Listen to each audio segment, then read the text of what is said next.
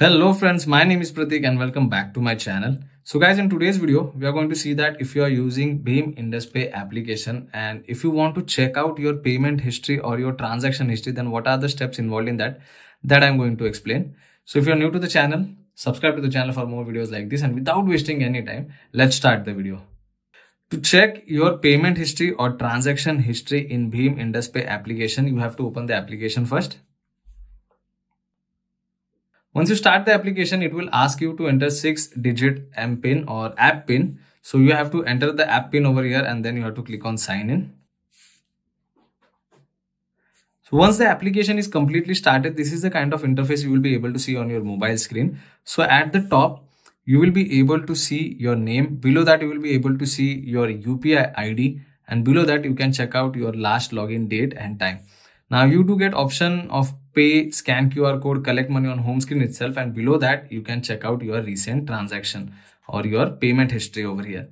Now as you can see, you can easily check your transaction history on this particular page itself. So as you can see, recent transaction is given over here, and these are the recent transaction which I have done. Now if you want to check out whole list, you can click on view all option over here. Now if I do that, we are on the next page, and on this page, as you can see, currently transaction details of one of my transaction is being shown over here. So I can check out the reference number, UPI ID, debited account number. I can check out over here. I can check reference number, and I can check UPI ID of the person to whom I have transferred the amount. Also, I can check out the remark, and at the top I can check out the amount, and also I can check out the UPI method, UPI method or payment method, so which is UPI. Now, if I want to raise any request over here, so I can click on raise dispute if I had any problem with this particular transaction. Same goes with other transaction. Now you can see there are 3 transactions which I have already done. Now, if I want to check details of second transaction over here, so I will click on the arrow sign, and here I can check all the details. Now you can notice one thing over here. Now this payment is filled, but on the first transaction, you can check it was successful. You can check the amount, and below that you can check pay option over here. And in this one, you can check collect option. It is because that this was a money request. So if you are, making any money request, if you are creating any money request, and if that person transfers you the money, in place of failed, there will be success, and collect will be as it is, because this was collect money request generated by you. So these are the simple steps by which you can simply check your transaction details. Now, if you want to check transaction of any particular date, so you do get an option to select date at the bottom. So if you select that, you have to click this option, and over here, you will be able to select from date to date.